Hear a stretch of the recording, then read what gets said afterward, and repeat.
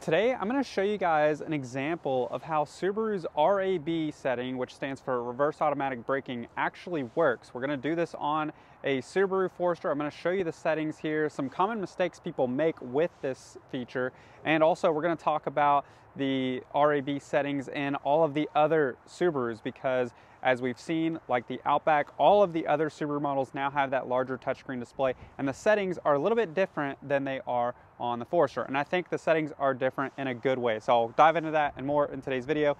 If you are new to my channel, my name is Alex. I like to share weekly videos just like this, helping you learn all there is to know about newer Subaru models. So if you have any Subaru related questions, leave those in the comment section below. I'll do my best to answer them for you. If you guys learned something new and get value out of this video, please remember to click the like button. That helps me out a ton and I would really appreciate it. There are a few common mistakes that people make with Subaru's RAB system. One common mistake is that they assume that with Subarus now having all standard forward collision automatic braking, that they also have reverse automatic braking standard, and that is not the case. This is only an optional package on certain trim levels. So it's optional on the Forester Sport, on the Wilderness, Limited, and Touring. Those become standard features. So be sure that your vehicle has this, and definitely don't just test this out. This is for an emergency situation where you might be running into something. But for today's purposes, I'm going to show you how this works as an example, but it is there on certain trim levels. So be aware.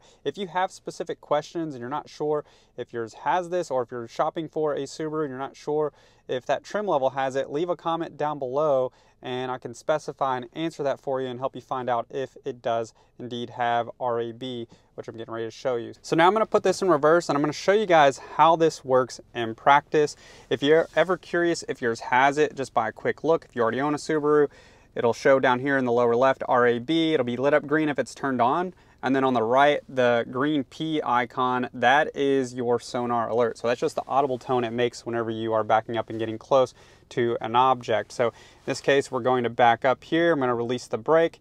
It is a little bit scary doing this, but I've done this plenty of times and I have full confidence that it will work when RAB is activated.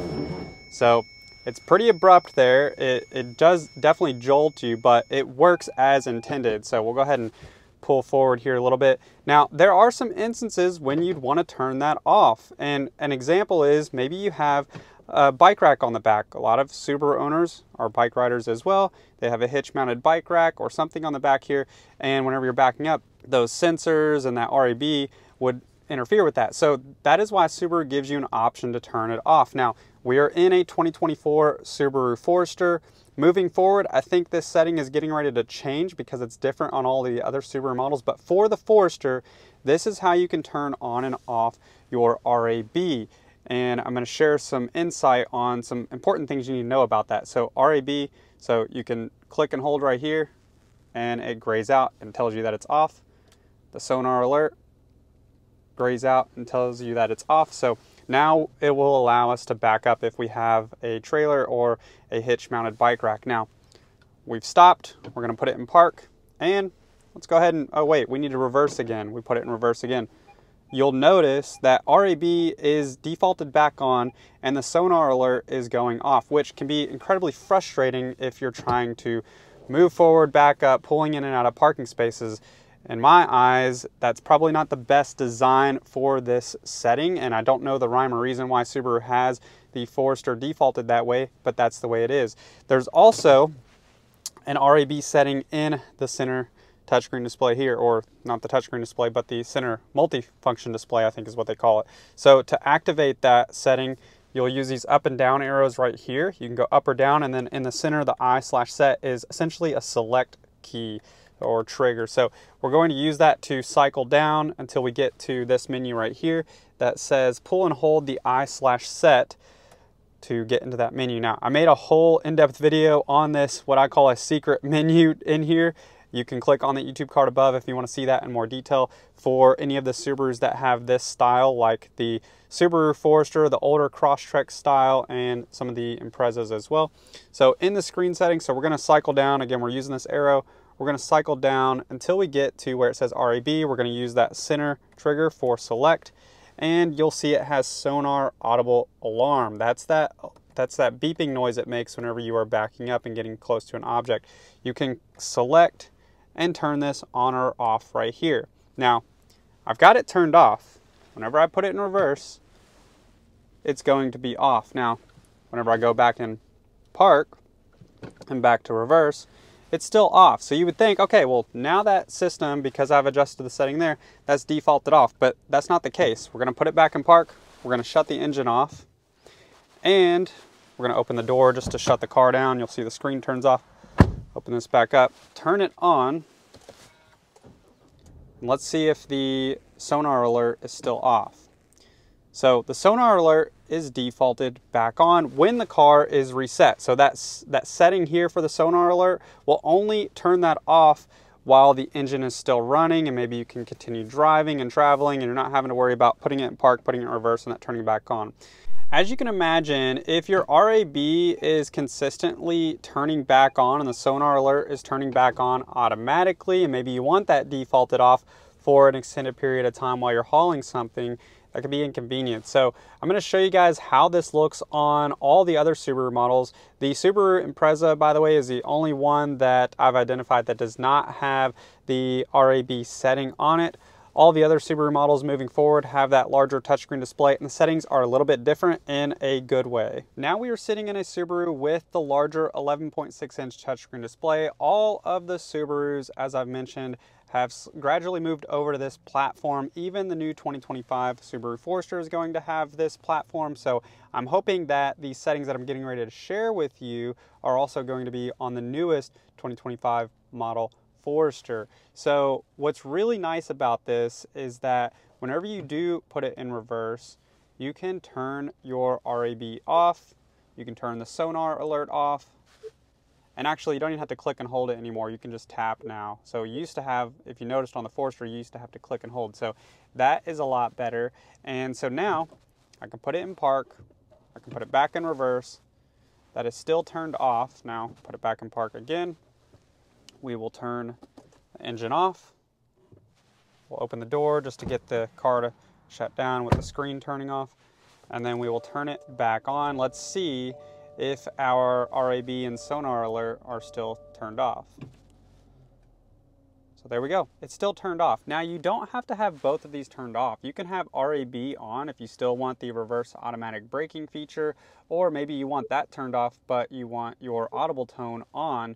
You can have those turned on and off independently from one another.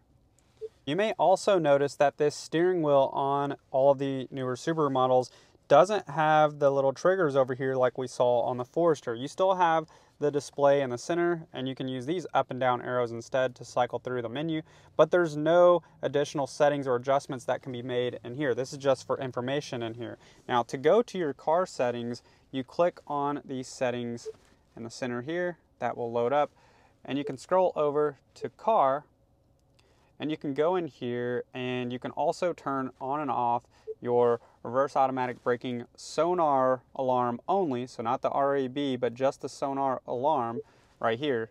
And so you can turn that on and off. So we'll see, we've just turned it off. We go back here, go back to reverse, and you'll see that the sonar is still off. If we go back into settings, go to sonar, turn it on, go into reverse, you'll see that that is back on. Now, this is a lot easier, so I really don't know why Subaru has I don't know why they have the setting here.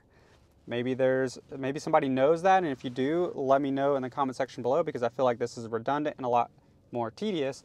But also, if you like going into the settings right here, if you swipe over, you can add shortcuts. I've already done it here, but you can click add shortcut and click on car settings. So you go down here, click on car settings, and what that will do, it's going to add this as a shortcut, and you can move these apps. So you could put this on the home screen if you wanted, and say you wanted to get to your car settings very quickly.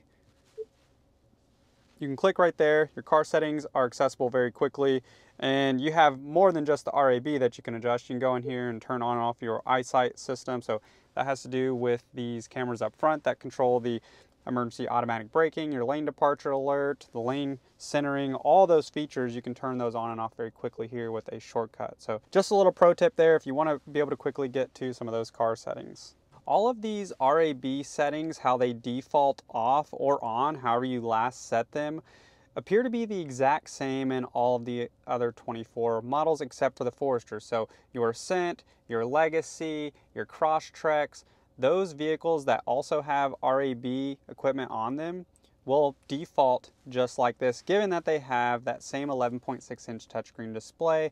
And I believe, like I said, I feel quite confident that the 25 Forester is also going to have that same defaulted setting because it's going to have this larger touchscreen display and the newest and latest and greatest for the software update.